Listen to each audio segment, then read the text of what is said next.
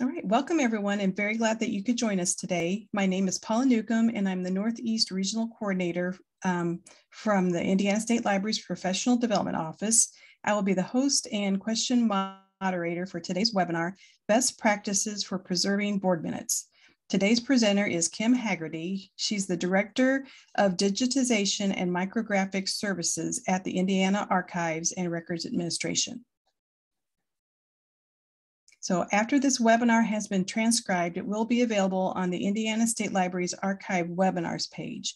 If you're watching an archived recording of this presentation, information on how to obtain your LEU is in the video's description in YouTube. For weekly updates on upcoming trainings and to learn more about what's happening in libraries across the state, please subscribe to the Indiana State Library's e-newsletter, The Wednesday Word, and check our continuing education website for other professional development opportunities. So let's get started. I'm going to start with a reminder. So in the chat, make sure you change the host and panelists to everyone so everybody can see your question. Also, we're going to talk. This is what we're going to talk about today. We're going to talk about a little bit about the background about what digitization means for the board minutes, and also go over the retention schedule and some best practices. And then at the end, we will take your questions. So I'm going to turn this now over to Kim.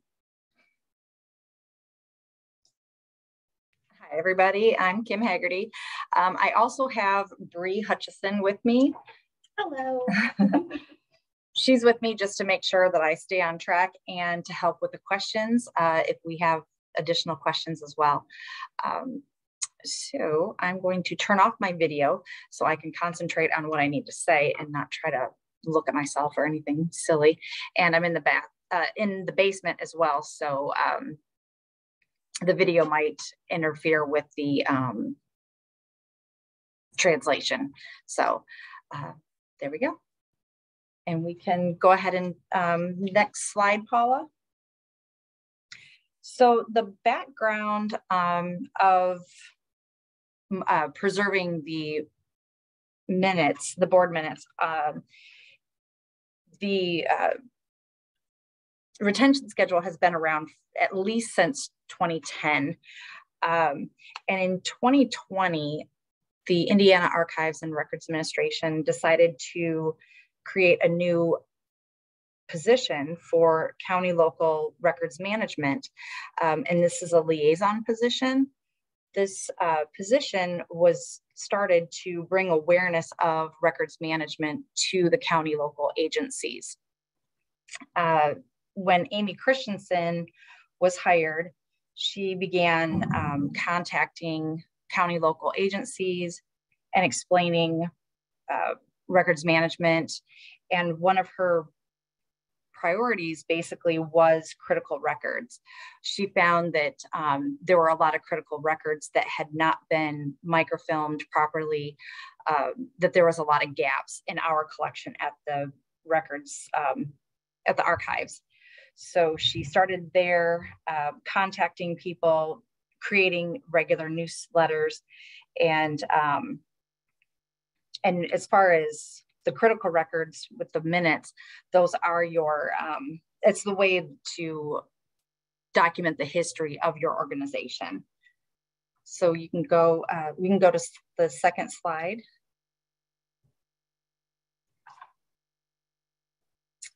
And so the retention schedule that we're gonna really focus on today is the Gen 1001. This is, Gen is the general, the county local general schedule. 10 is for the year 2010, and 01 was the very first record series that was created for that year, which is minutes. You can go to the next slide, please. And here is the actual retention schedule itself. And so the minutes are official minutes of any county local agency, board, commission, or any division. This does include the agendas and other supporting documents presented at the meeting. And this is a critical record. So the retention period on these, they are permanent and they're critical.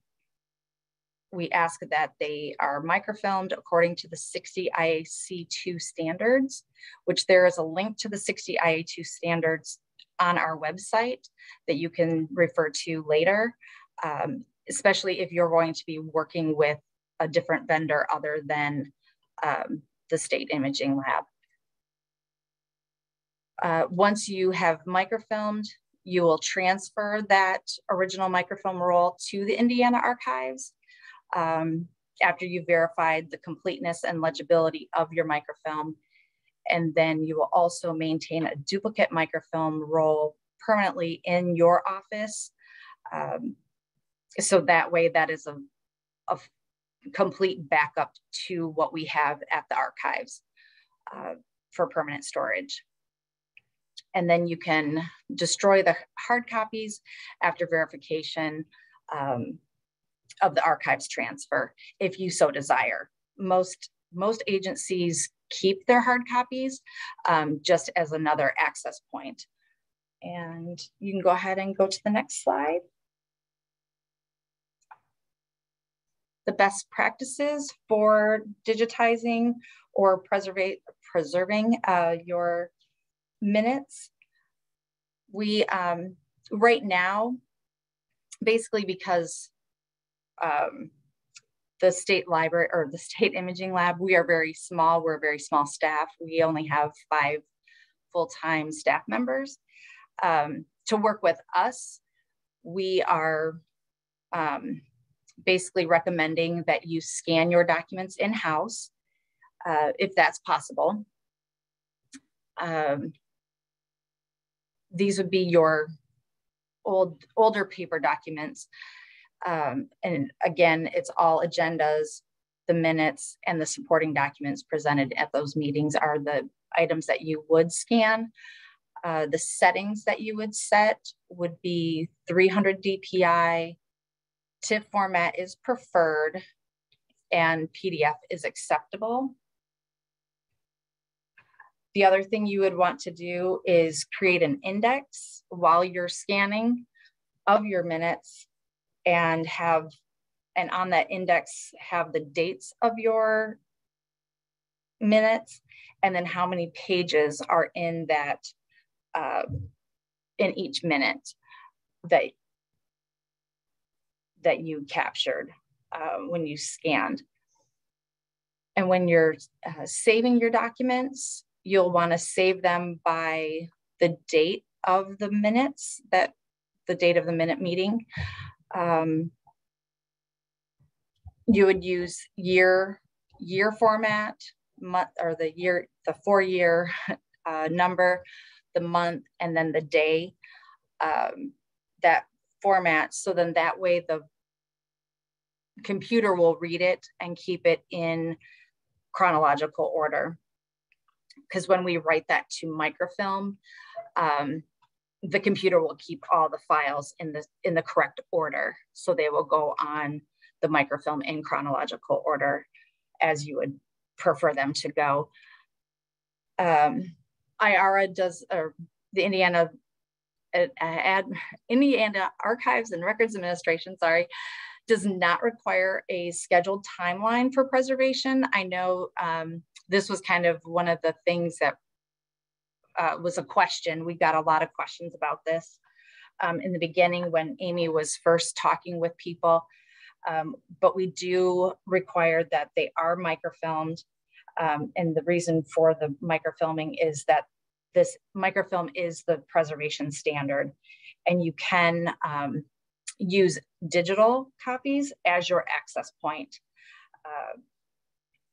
And when you have scanned and you're ready for the state imaging lab to write your microfilm or write your digital files to microfilm, you can send those to us via a USB drive versus sending your original documents to us.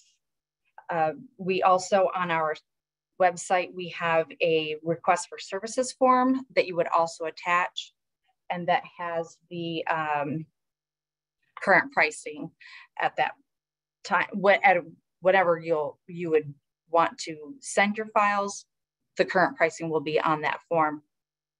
Also on that website is a more in-depth instruction on the conversion process of electronic documents to the microfilm. So you can also look at that for more in-depth instructions. And if you ever have questions, you can contact us as well. Our contact information is on our website. One more thing about microfilming documents. So you can, on a regular roll of 16 millimeter microfilm, we can get up to 2,500 documents on a roll. So it doesn't make sense to send in your yearly minutes for microfilming if you have much less than that. And most libraries do have, maybe only 100 or 200 documents per year for meeting minutes.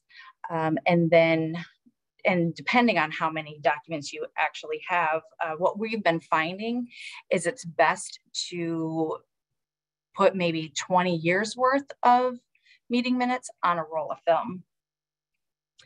And another question that has been coming up a lot for us is where do people begin? Where should we begin preserving our minutes? And the thing my suggestion is, if you have digital files already, I would start there, because that's the easiest thing to send to us at the moment. And digital files are only, really the preservation on digital files is about 10 years. So those could be in danger of losing data. So I would start with digital files if possible. And also if your minutes have never been microfilmed and you have old ledger books that are brittle, I would suggest getting those scanned if at all possible. Another thing about scanning, we've had a lot of people say, well, we don't have scanning equipment. There are other avenues for scanning. Maybe your county office might have a scanner.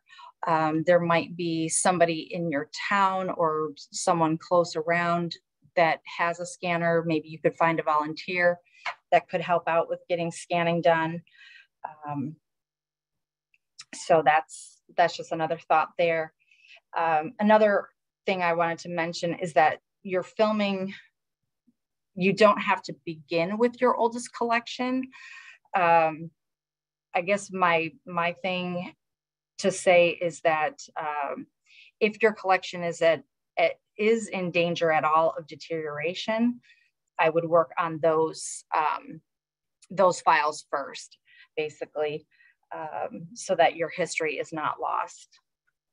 And I think that's about all I had for that slide. We can go to questions now. If anybody has questions for me. There's 3 in the chat. We do. Let me start off with another question. I think we've got some people from Indiana State Library. I know we used to have equipment that we would send out, like a scanner, to help libraries scan. I think when Connie was still working at the State Library. I don't know, is Jen on here? Do we still do that, Jen? Or is that a Justin Clark question? Okay. So actually, you brought up a really good point, because we are borrowing a scanner from ISL at the moment. So yeah, I'm pretty sure that is still something that can be done. Great. Mobile scanning use. Okay. I'll send that information also out at, when I send the follow-up, so you guys can have more information. All right, I'm going to start with some of the questions. I think the first one came from Leslie. I am a new director. How do we know if any minutes agenda has been already sent for microfilming? That's a great question. You can send an email to IARA.in.gov.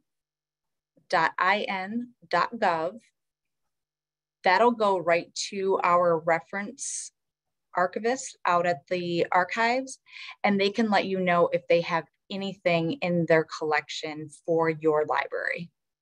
Great. The next question, our oldest records do not include agendas or supporting documents, but only handwritten minutes in large ledger books. That is completely fine. Whatever you have is what we would microfilm. You don't have to create something new.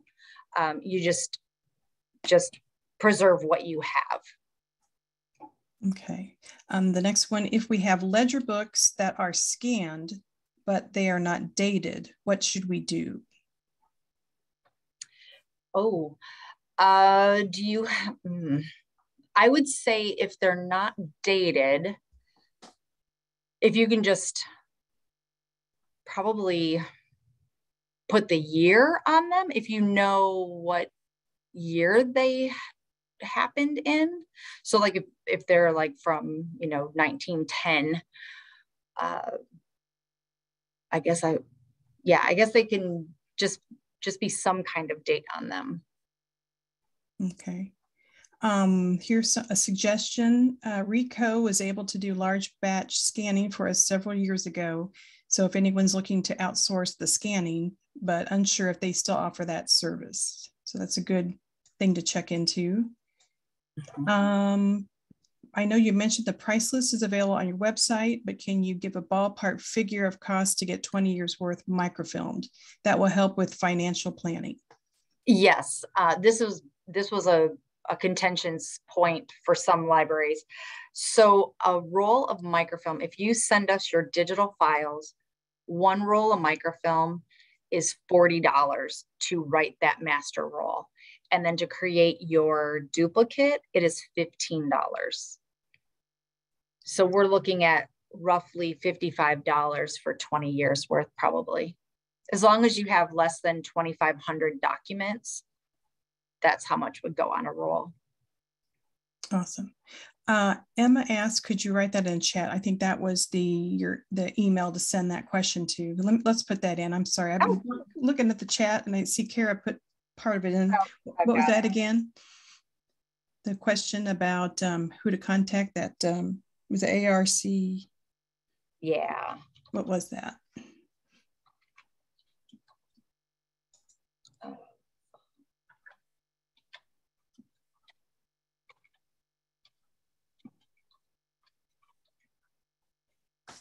There we go. Okay, that's what I yeah. And go ahead. Oh, sorry. They can also give you any the record of like your county. So if you're curious as to what your county has available, especially as a local librarian, when you're trying to find your local collections, there's, the state archives might have some collections as well. Okay. And also someone said you're actually looking at about $50 for 2,500 pages on 16 millimeters, and they didn't think that was too bad. No, it's actually a very good deal, because when we do actual microfilming, I believe we're up to $85 for one reel, just to create one reel of microfilm. Okay. Do we send scans individually or can we group them? You can group them. So they can be multi-page TIFFs or multi-page PDFs. That's fine. Okay. And then they can also be grouped within like a folder of, say, like minutes is your folder, and then you have subfolders of the years, or however you want to group them, that's fine. We just don't want to have a lot of subfolders. Our computer can only go into one subfolder. Yeah, one subfolder. Okay. So someone said, if it's a follow-up, like 4-page PDF versus 4 one-page PDFs. Right, yes. Yep. Yeah, so as long as that multi-page PDF is labeled in that year month, day format, then it'll work just fine. Okay. And we can always, and this is something that people do with us too, is they will send us like a sample batch, and we'll just test it out just to make sure that our machine is going to be able to open it and we don't have any problems. So we can do that as well. Okay. So another person asked, so microfilm is the preferred storage. Seems like that is old technology. Will these scans be searchable? So I'll stop with that part. So if you're scanning, you can make them searchable yourself, yes. But as far as the microfilm, as long as, and that's why we ask that you put things, that you name them properly so that everything stays in chronological order. So then that way, when it is on the microfilm, it is easily retrievable. But the microfilms themselves are not searchable, no. So maybe the question is, why microfilm instead of digitizing? Maybe that's the question. It could be. And the reason why microfilm is only your long-term preservation. So when we say, these are critical records of the state of Indiana. So for long-term preservation, they need to be on microfilm. But for your access, you can access them digitally and keep them digitally as long as you need to. The only thing with digital is that you're always going to be reformatting them as the digital formats change. So like with PDFs, there's a lot of PDFs that have to be updated to the newer PDF versions so they can be opened, those kinds of things. Okay, and then the next part, what is the URL for the form to be completed with our request to scan? I know we've got a few pages over here already set up. Is there, which do I have that form on here, Kim, on my page? Yep. Yeah, if you want to go to the next slide, I believe it's on our resources slide. Okay. And I also have them. Yep. It's that top, and you can go to the, there you go. And if you scroll down to the bottom, you'll see the state forms for requesting reformatting services. Okay. Is there. Nice. Okay. Yeah. So next question. These are great questions. Yes, they are. Next one was, I thought we could send out hard copies to IARA for them to create the microfilm reels. We, because we have a staff of 5, we got inundated with a lot of requests. And so you still can, but just understand that we have a very large backlog.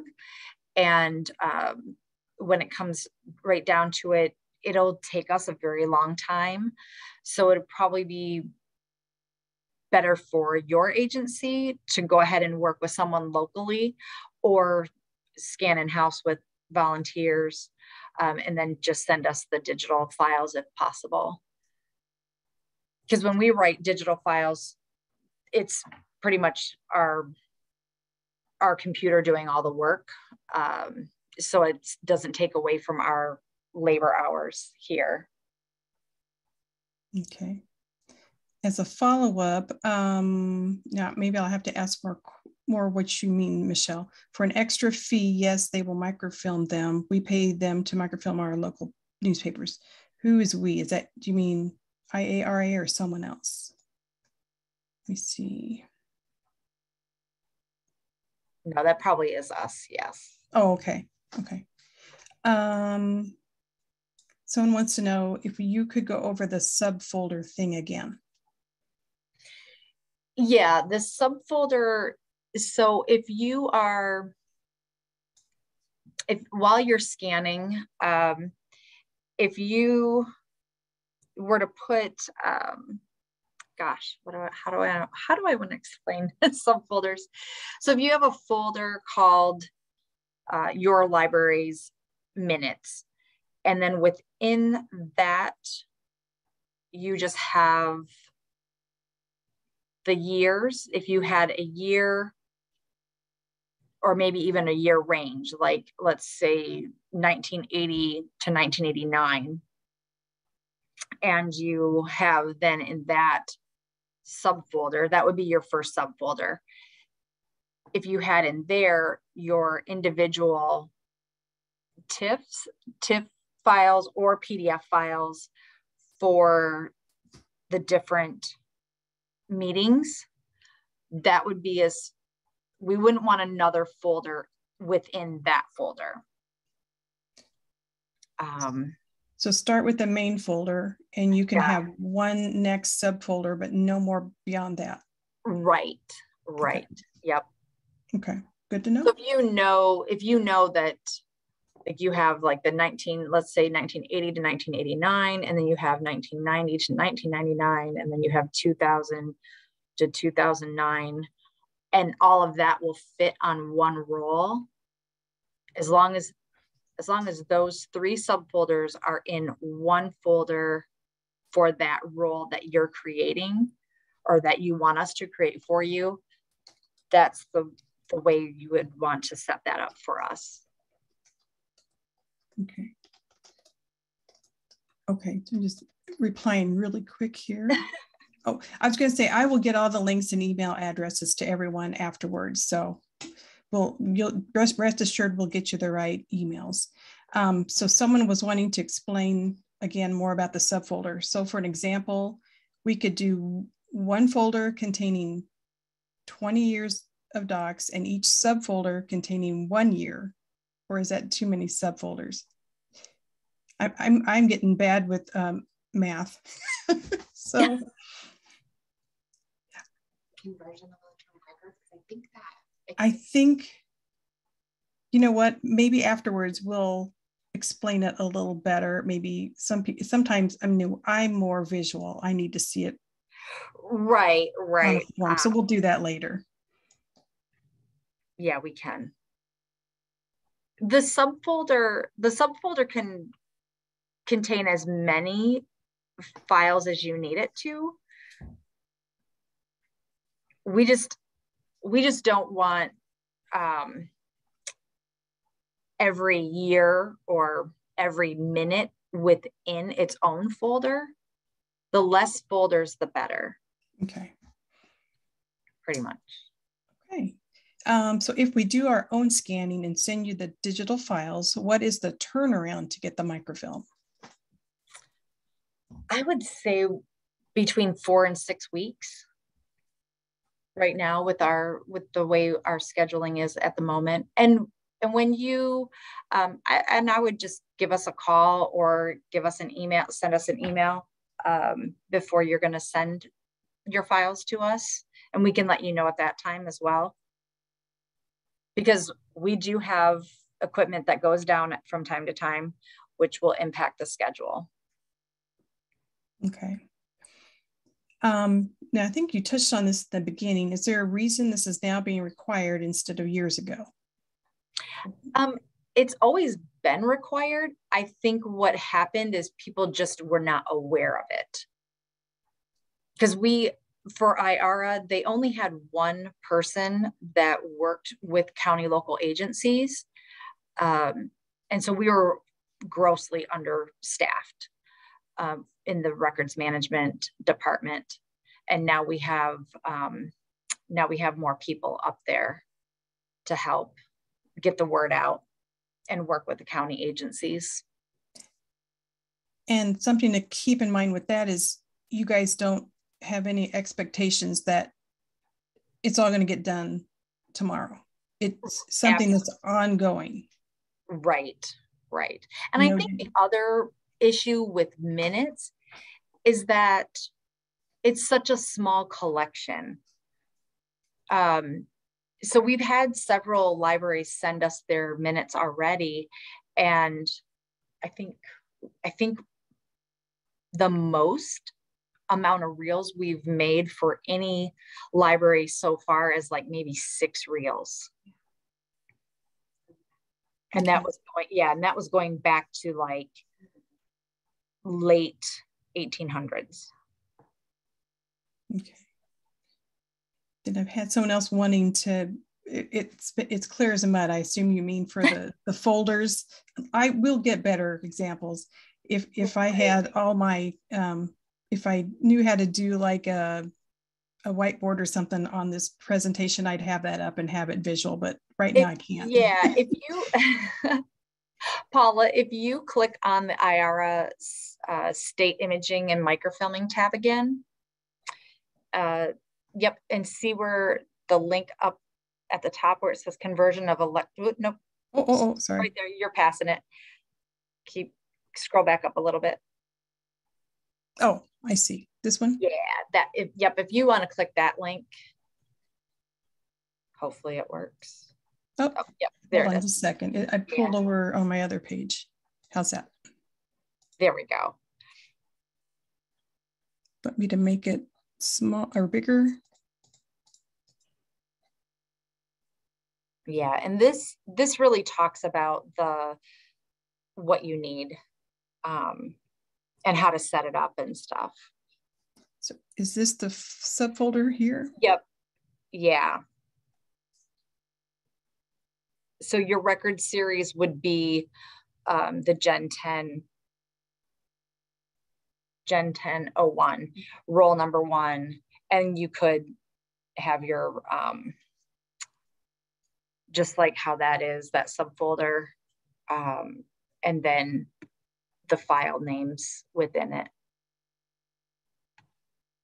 So this is your, this would be, wait, this would be your main folder? Right, that would be your main folder for your role that you're having us create. And then your subfolder is this with these images. Right. Okay. Okay. And then you could have, yeah, and so then you would have multiple files within that folder. And then the next subfolder, which would still only be in that same, that first level of folders. Okay. So, yeah, so you wouldn't put, so like the January to June would be one folder, and then the July to December would be another folder, but they wouldn't be within each other. Right. And the main thing is not to put one, like a subfolder 3. You don't want to go that. Well, okay. You wouldn't want to put another folder within that subfolder number 1. Mm-hmm. You wouldn't want to put a folder in there. Oh, right. It would just be the files. Okay. Okay. So hopefully that helps explain that. Yeah, I know I'm a visual person. Just show it to me. Show me what you want me to do. Yeah. So I understand that it's not as clear as it could be. So another person's explaining it. I think that we covered it. Will these slides be available? Yes, I will get these available after the webinar, and I will put links in, and I will put the email in and give it all to you guys afterwards. I'm pretty good about getting it out fairly quickly. So another question, what would the procedure be if we contact IARA?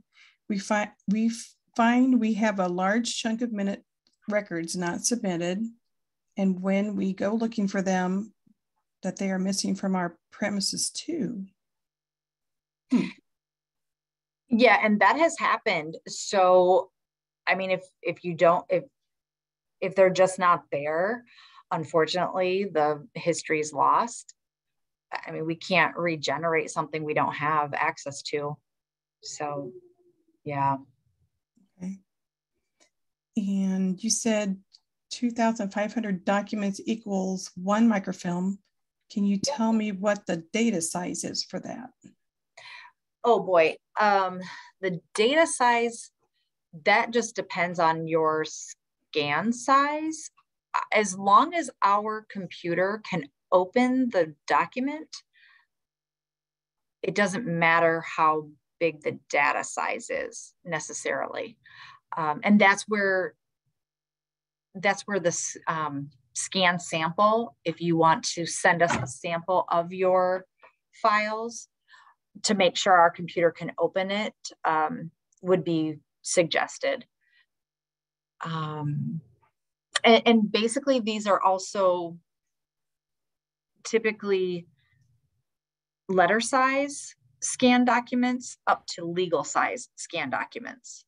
If for some reason, if your scans are 11 by 17, because they were a ledger book maybe that was scanned 2 pages at a time, we would actually put those on 35 millimeter film. Well, yeah, we would put those on 35 millimeter film because the reduction ratio of a 16 millimeter film is far too, it reduces it too small and it's hard to read. And so our 35 millimeter film, we can get up to roughly 1,000 images on 35 millimeter film, and that is $60 a roll. So your rolls can vary from either $40 to $60 to create that master. And then a 35 millimeter duplicate is $20 a roll. So the price range would be from 55 to 80 per roll, depending on the actual physical size of your scan. And also, Michelle brings up data size is going to depend on format, TIFF versus PDF, and quality of scans. Right. And it's going to be hard to say all the documents that say a bigger library like Indianapolis has, what they fit on theirs. I mean, what they're going to have is probably a lot different than what a 2-person library is going to have. So, absolutely. Yeah. So it might take somebody, a little library, I don't know, 20 years to try to get enough documents together to send to you guys. Does that make sense? I don't know.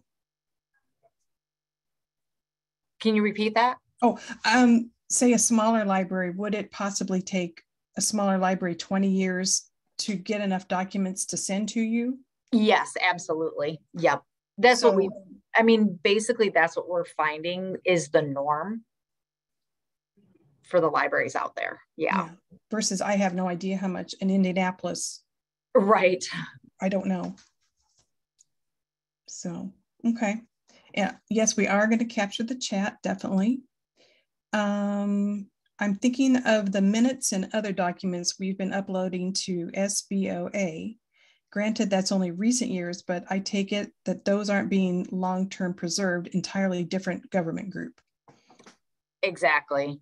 Okay. So if you can, when you're uploading those, save those digital files to a USB drive or whatever, and send those to us to get those on microfilm. Yes. Okay. And another question, can you elaborate on supporting documents associated with a board meeting? I assume signed resolutions, policies, plans adopted, such as strategic plans. What about financial reports, appropriation reports, and voucher lists? And we could cut that up if you want to. I can go over that again. Yeah, so yes, anything that was presented at that board meeting that the decisions were based on. Basically, so if there were like your treasurer, your financial reports, any of those reports, yes, those would be the supporting documents. Okay. At this point, the chat stopped. Project bids, do we put those in? So if you're like doing a renovation project, changing carpet. Yes. Yep. I would put those in as well. Okay. Absolutely. Because that's going to help with the history and how all of that was determined. Okay. Any other questions? It looked like it slowed down a lot. You guys covered a lot of different things in your questions, so that's been great. Newspaper clippings. We did have a library, yes. So basically, when it comes right down to it, whatever you guys would like to put on microfilm for your for your libraries, for your collections, especially your local library collections, we can put those on microfilm for you. If you had them scanned, we can definitely do that. Yeah, definitely. For small libraries, this is overwhelming. It will take time. And that's why there's no time limit. Right. It's something just to add in. I know one more thing to add in to what you do. Oh, I see. Your older minutes had clippings of ads, and yes, I would include those. Yeah, because we have had some that have come in older, the ledger books, and we've just microfilmed everything. Yeah, even just listed when the board meeting minute was going to happen. That was in the newspaper, one of them, and they had that microfilmed.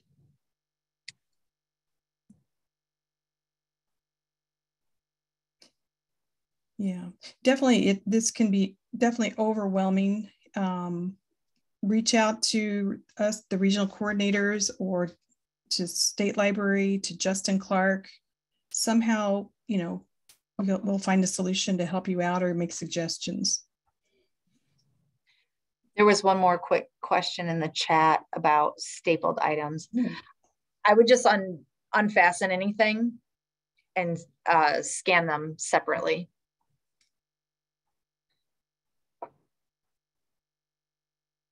Okay. Any other questions? We could go up to 11, but if you don't have questions, we definitely don't have to.